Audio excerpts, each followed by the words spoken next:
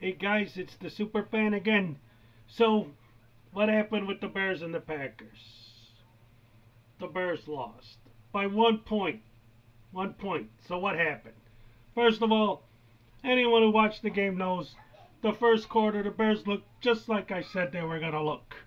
Trubinsky was great. Khalil Mack was absolutely fantastic. It was a great beginning.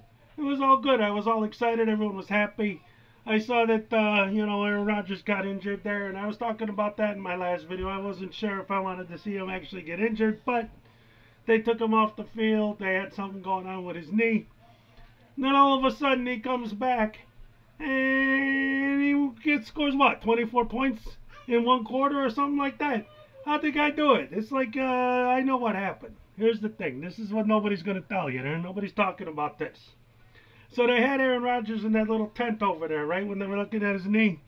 And then they brought him back into the locker room. Why? To check out his knee, see what's going on? No, they knew what was going on. What happened was, because, it's Green Bay, they got some kind of voodoo witchcraft stuff going on over there. So they had the witch sprinkle some of that voodoo black magic mojo dust on his knee so that he could go back out there and finish the game. That's not right. That's cheating. I don't like that. But there's nothing you could do to prove it. So Green Bay won by 1 point.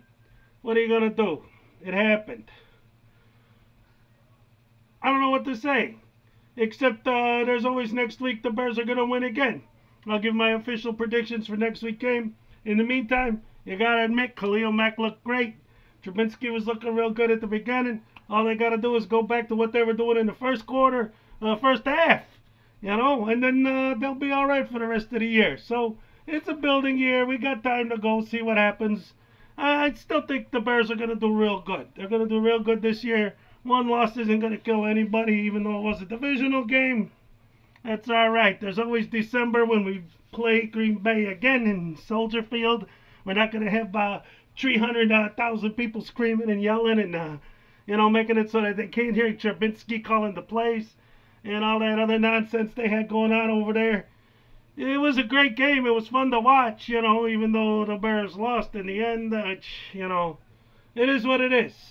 So anyway, that's my 2 cents on that for now. Don't forget to subscribe to my channel. We got a lot more football coming up this year.